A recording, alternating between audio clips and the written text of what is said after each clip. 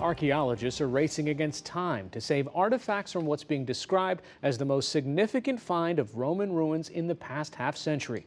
They're located in eastern France, and the discovery is being hailed as a mini Pompeii, the Roman town near Naples in Italy that was destroyed in 79 AD by the volcano Mount Vesuvius. As part of our ongoing coverage of culture at risk, special correspondent Malcolm Brabant reports. 2,000 years ago, this corner of what is now eastern France was on the fringes of the Roman Empire. The only constants over 2 millennia are the moon and the river Rhone with its transport links which drew the Romans here.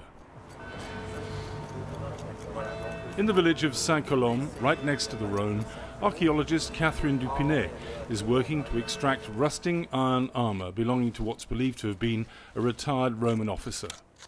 C'est vraiment difficile parce qu'on se trouve dans de la démolition. It's really difficult because it's located in the remains of a shop. It's surrounded by a layer of soil, tile and brick that was burned and is really hard. This is very fragile and it's complicated to get it out. This has been a very productive day for archaeologist Benjamin Clément, who's leading this dig. So here we just found all the piece of huge armor of the 1st century AD. Here we have a little part of a belt, you know, and this kind of decoration comes from a little belt on the front of the armor. Here we have all the part of the armor, all the little pieces who come from it. We just find 10 minutes ago a little weapon, a little sword. I just show you, and if you come to see here, we have all the protection for the shoulder. The site has been described as perhaps the most important discovery of Roman remains in the past 50 years. Some of the artifacts apparently match the beauty of those found in Pompeii, especially the mosaic floors of houses belonging to the Roman upper classes. But the most precious ones are no longer visible. They were removed by the archaeologists before they went public about the site because, as Culture Ministry official Marie-Agnès Guédon-Buñuel explains, they were worried about theft. There has been an increase in clandestine treasure hunting in France these last few years, with objects being reclaimed from archaeological sites, which we are not happy about at all. The Minister of Culture is trying to fight against the practice because the removal of these artifacts from their archaeological setting prevents us from dating the site, and they are being actively marketed outside of France. But some of the more visually mundane antiquities, like clay pots, remain.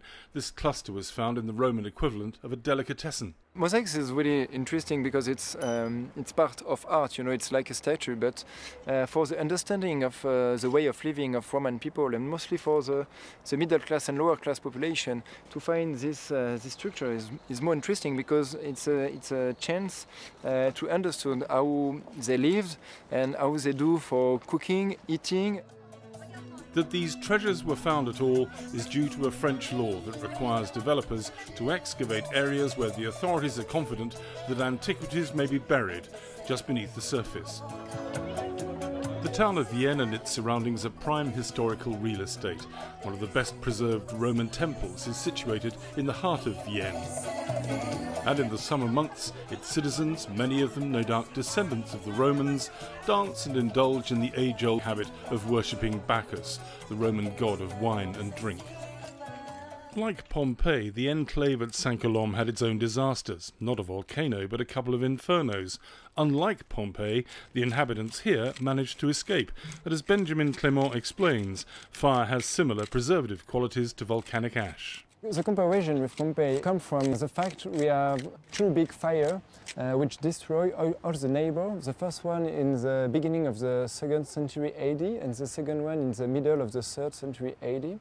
This huge fire froze all the structure, all the furniture, the artifacts in the houses, in the shop, in the public space, and it's exactly the same things than in Pompeii. Now this site may be as significant as Pompeii, but you're not going to be able to come and see it anytime soon. Within months it's going to be covered in concrete and turned into apartment buildings and a car park. But Roman antiquities specialist Elsa Dias from Portugal is saddened that soon this treasure will disappear from view. It's one time in your life opportunity to dig a place like this. You have to be passionate to be an archaeologist. When you see the work we do, you have to be passionate. It's really physical, and we dig when it rains, when it pours. And this site, it's an exceptional site because in France there's nothing like this. Personally, I would preserve everything, but we know that in the world that we live in, it's not possible. So people have to live somewhere. Someone else is going to live here after the Romans. That's history. Yeah.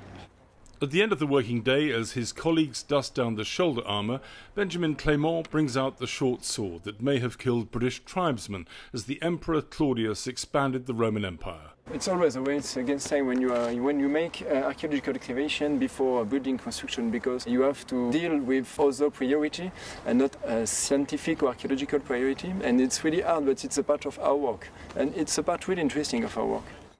The armour and all the other artefacts recovered from this dig will probably be displayed in a museum nearby, enriching the cultural value of Vienne.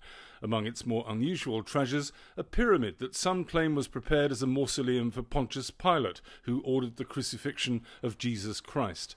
But, according to the team here, that is fake ancient news, a real Roman myth. For the PBS NewsHour, I'm Malcolm Brabant in Vienne.